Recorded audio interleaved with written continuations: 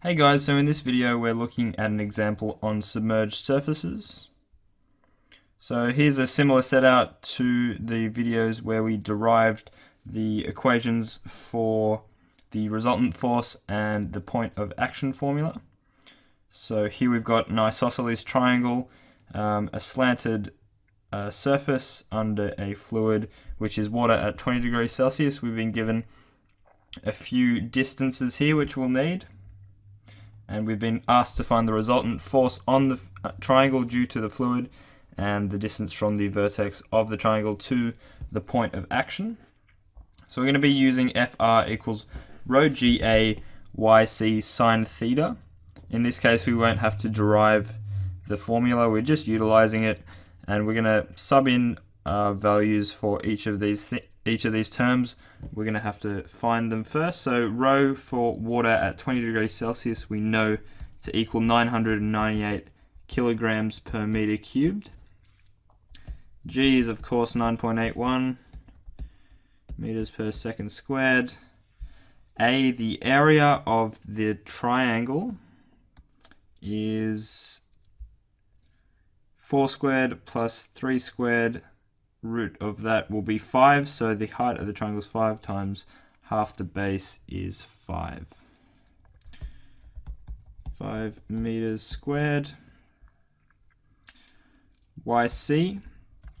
YC is, as we saw in the derivation videos, is the distance from the origin at the top of the slope down the slope to the centroid of the shape. So in this case it's the centroid of our triangle, which, if we go back to the example, the centroid of the triangle is a third from the base, a third of the height from the base. So our height of it is 5 on 3 from the base, which leaves us 10 on 3 on the top, which is the distance we need, plus this distance here, x. So we'll find the distance x. First we need our theta here.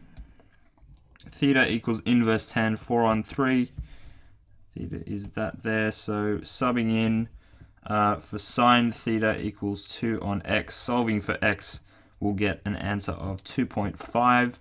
So our YC will be 2.5 plus the distance of the centroid from the vertex of the triangle.